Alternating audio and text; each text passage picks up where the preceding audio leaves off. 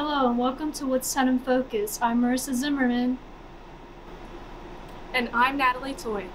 Woodstown In Focus gives you a more in-depth look at students and staff at Woodstown High School, their achievements, activities, and so much more. On today's episode, you'll see which WHS students were named Wolverines and Rotarian of the Month, the meaning behind St. Patrick's Day, and how healthy eating habits can positively affect you. But first, Read Across America Week is upon us, and Adam Buckley takes a look at how the district celebrates it, as well as how reading is good for you.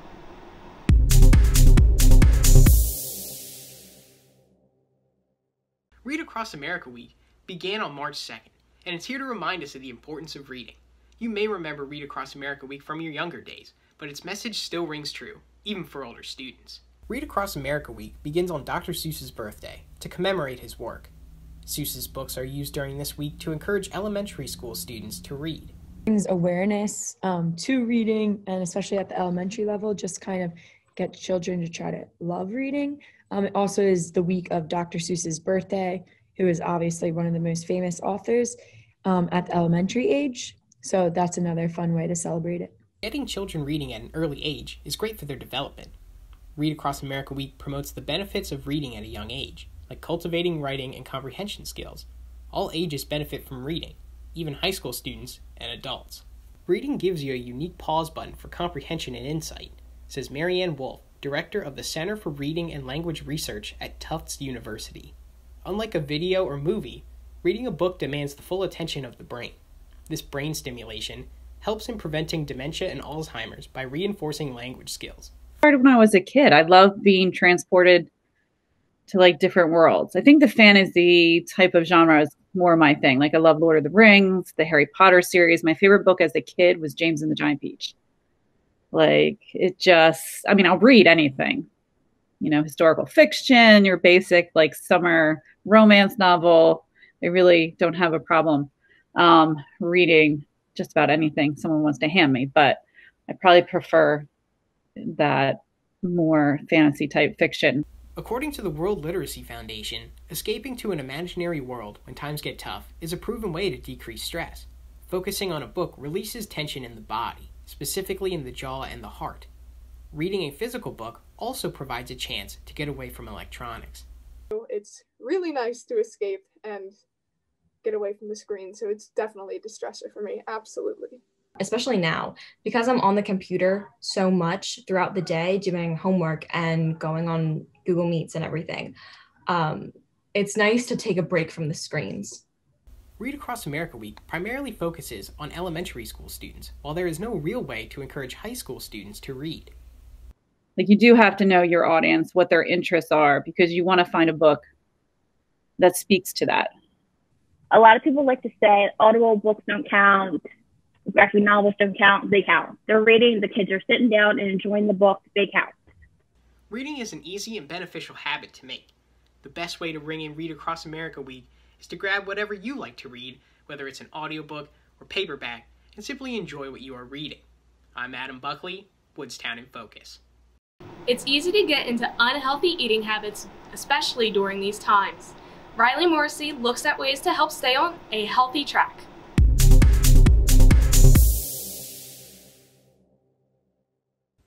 Healthy eating habits can be very beneficial for your mind and body. Having a healthy and balanced diet can be beneficial now and for your future. Studies have shown that a typical American diet exceeds the recommended intake levels in 4 categories. Everyone can struggle with maintaining healthy eating habits, whether it's because of lack of motivation, resources, social pressures, and more. Would I say it was hard for somebody to keep up with healthy eating? I think it can be hard when you first start because you're kind of trying to break your old cycles of however you used to eat, whether that's good, bad, whatever. But it's hard when you first start, but I feel like after you get into the swing of things and you know what you like, your go-to meals, stuff like that, it all becomes really easy and you don't even think about it. It's hard to always be healthy because sometimes you will crave a McDonald's hamburger, and that's okay. It is also difficult when you don't have healthy options provided to you constantly. Like, veggies, and fruits. Although it might be difficult to keep up with healthy eating habits, motivation is an important role when keeping them. Thinking of the benefits or outcome of eating healthy might motivate or encourage you to make them. All right, what motivates me is I need the energy. I have 3 kids. I'm a phys ed teacher, so trying to consume more healthy foods to give me energy to keep me going throughout the day is obviously the best choice for me, and really should be for anyone. The healthier your diet is, the more energy you're going to have, the better sleep you're going to have, the better you feel about yourself, and things like that. Benefits can help motivate others to eat healthy. These benefits can affect not only your body, but your mind too. Some benefits are sleeping better, having more energy, and better concentration, which all lead towards a happier lifestyle. So maintaining a healthy diet overall keeps your body, your mind, your brain going. Okay, so having good health and nutrition habits just kind of sets you up for the rest of life. It can keep you healthy when it comes to diseases and sicknesses. It can keep you healthy, like I said, your brain, your blood circulating, your heart moving. So maintaining a healthy diet just kind of overall is the foundation for your body and for your life. Gradually, making little differences to your diet is a great way to maintain and make healthy eating habits. There are many different programs that can help you make healthy eating habits, like Spark People. This website and app is free, which helps you customize healthy meal plans and more. But remember, what is most important is what works best for your own body. Although making healthy eating habits can be a struggle, they have a positive impact on our well-being. Not only can the benefits help you in the present, but also in the future. I'm Riley Marcy on Woodstown In Focus. The Wolverines of the Month and Rotarian of the Month for January were recently announced. Here's Willis Aran for a look at the recipients.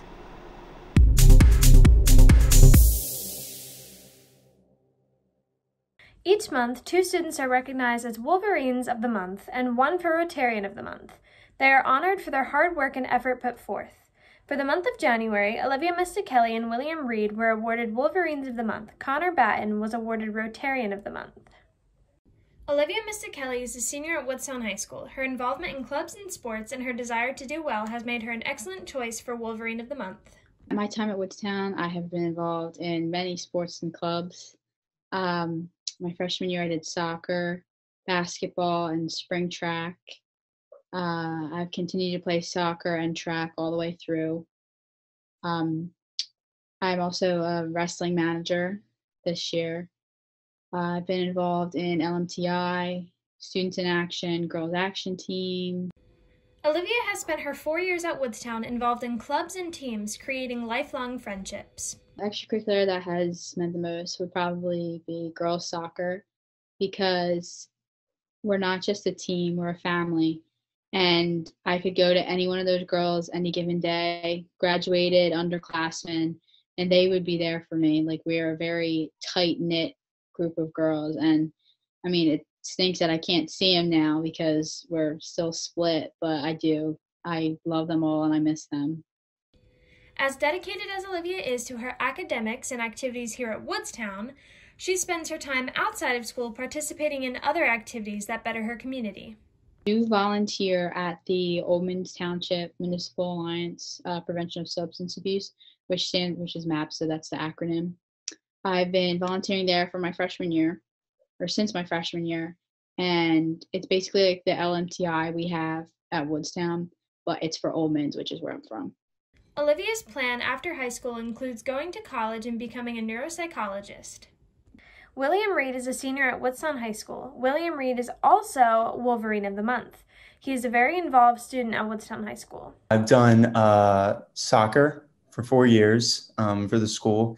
I've done swim team for winter swim for 2 years, and winter track for 2 years, and then spring track for 4 years. So, and I also am involved in LMTI. I spent a couple years in FBLA. Out of all of the extracurricular activities William has been a part of, LMTI has meant the most to him. Honestly, one of the most significant things for me was LMTI. Originally, when I joined it, I just thought it was going to be just any old club, but I ended up going to a summer camp program for it over one summer. And it was just like a life-changing experience for me. I learned that I mean, I always knew that there's a lot of different people out there, but it really made me realize oh, I really need to open up to people because that's a really important thing. So it just kind of made me realize how diverse of a world we live in and just how many different people are just in your school. So that was probably really big for me. And also just how to be involved with the community. His future plans include going to college for business and see where that takes him. The Rotarian of the Month for January is Connor Batten.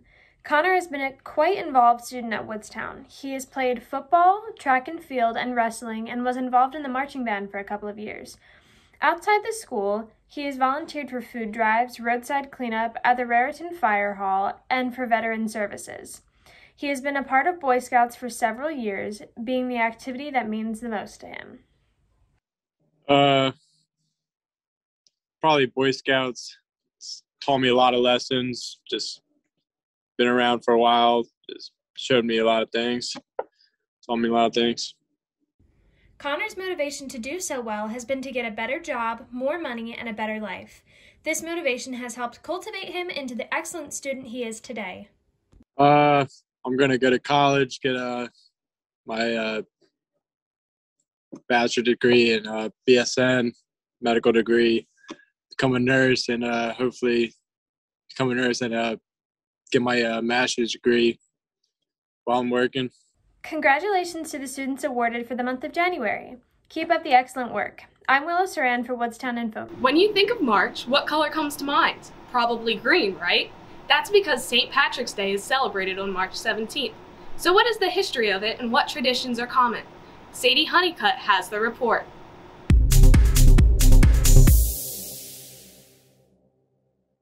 St. Patrick's Day is the day for Irish heritage. March 17th marks the day where people go out with their family and have fun. Many people treat St. Patrick's Day differently, with the way they see people, the way they celebrate, and the traditions they have. In 403 AD, a 16-year-old boy named Patrick was taken from his home in Britain and sent to Ireland, where he spent 6 years in captivity before he escaped. Then he spent 15 years becoming a Christian minister. He wanted to help poor people build a Christian faith while keeping some of their traditions and their new practices. Later, Patrick was proclaimed a Saint of Ireland. St. Patrick's Day in my family, over the past couple years, hasn't been the same as it was when I was a kid. My grandfather on my dad's side was the Irish one. I am very much Irish. I just remember all the different types of food we used to have when I was a kid, which I said since everybody's passed on, we don't really, carry on that tradition. Now the holiday celebrates the anniversary of St. Patrick's death. Irish families would normally attend church in the morning and enjoy feasts and celebrations in the evening. She would always attend church on St. Patrick's Day and, celebrate the fact, she would tell the story of St. Patrick and, that he had, gotten rid of all the snakes, which they didn't really have snakes. It was more like a symbolism for getting rid of the pagans from Christianity. And, she would tell those stories, and those are some of the things that she imparted to my brother and I growing up. The celebration of the heritage is held all over the world on the 17th, with people making ham and cabbage, soda bread, and corned beef. Leprechauns are known as tiny fairy men that live underground and have magical powers that can serve for good or bad. They are said to deceive humans and serve as a warning against greed. Tales of these creatures came about in the 8th century when legends started circulating among the Celtics. Because 4-leaf clover is supposed to be lucky, but the clover itself only has 3 leaves, and it was supposed to represent the Christian tradition of the Father, the Son, and the Holy Ghost. St. Patrick's Day celebrates Irish culture, the arrival of Christianity, and the saint who brought us this new faith. So now on, even if you're not Irish, you can celebrate with some traditions. I'm Sadie Honeycutt, Woodstown In Focus. And that will do it for Woodstown In Focus this month. We hope you enjoyed the show. For Marissa and the rest of the crew, I'm Natalie. Thanks for watching, and we'll see you next month.